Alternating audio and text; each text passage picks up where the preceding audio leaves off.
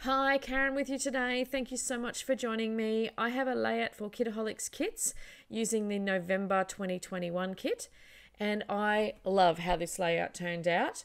I am creating a summertime layout and I'll be featuring the mixed media kit today. And firstly, I am going to prep my mixed media component. I have pre-gessoed my white cardstock here, and I am going to be using the gorgeous stencil from the kit and the glitter gel as well.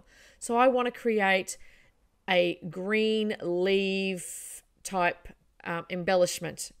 So I have pulled out all of my greenish tones and aqua toned sprays, and I am just spraying onto my white cardstock to create a beautiful tropical green color.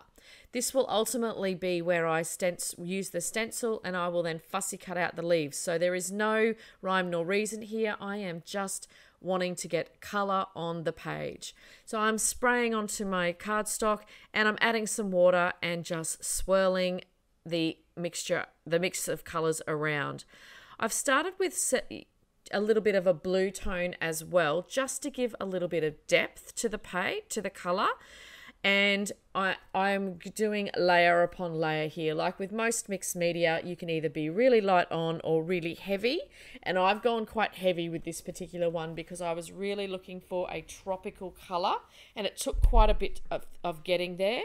So it went a little turquoisey for a while, but I then realized I still really wanted it to be a lot more greener than what this is looking right now. So I do dry this off, and I go right back into my stash of my sprays again and find some more deeper green sprays that I have, and which really give a beautiful effect.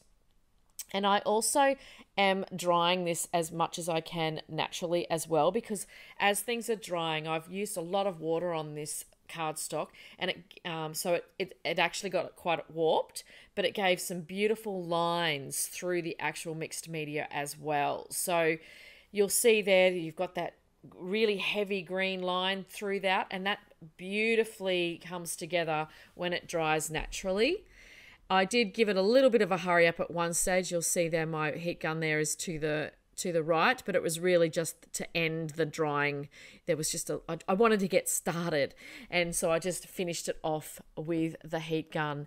So I'm really trying to get this whole, like I said, that whole green effect, and I just continued to add water and move it around the page as much as I possibly could.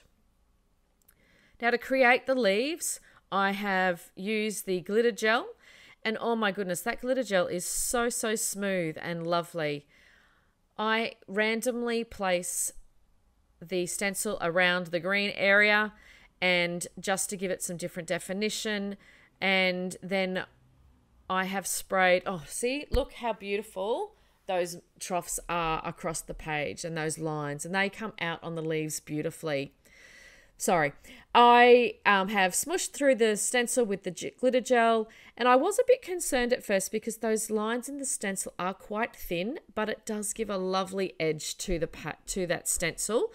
I didn't really give a lot of care around how messily I did this, so there was some sections where I did actually, the spatula, which was also in the mixed media kit as well, did actually go through the stencil, but that didn't bother me at all. I knew I was going to be fussy cutting this out, and it would give a bit of a rough feel to it as well.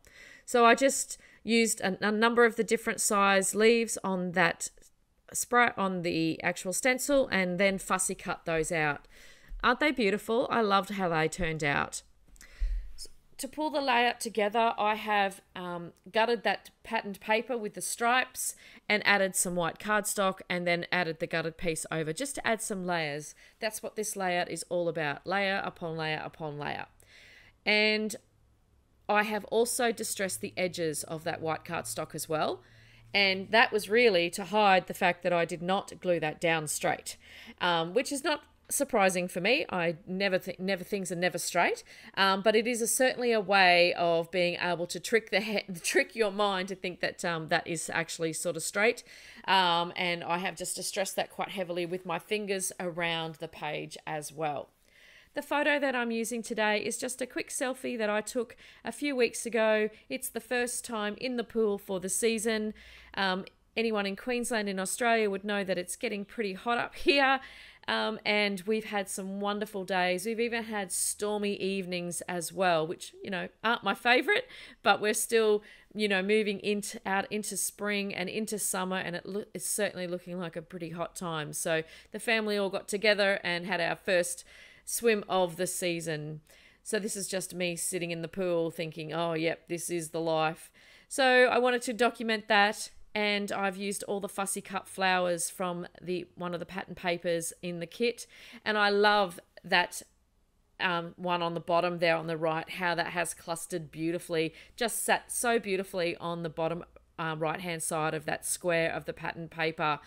And just to give it that visual triangle, I've added a small cluster at the top as well. And the cluster in the middle is really, I'm classifying that as one full cluster. So it is all around the photo. So that's where when we're talking about that visual triangle, I'm looking at the top being number 1, the middle being number 2, and the 3 being at the bottom there. And I have used for my title, I have used the puffy stickers from Pool Party, and with the summer and vibe was actually part of the thickers as well. And I've just added some of the puffy stickers around and just added layer upon layer for this particular layout. And that is pretty much it. I have got the final product for you and some close-ups. And I hope you've had a great time creating this month, and I look forward to sharing next month. Thank you so much for joining me. I would love it if you liked and subscribed, and I will see you next time. Bye for now.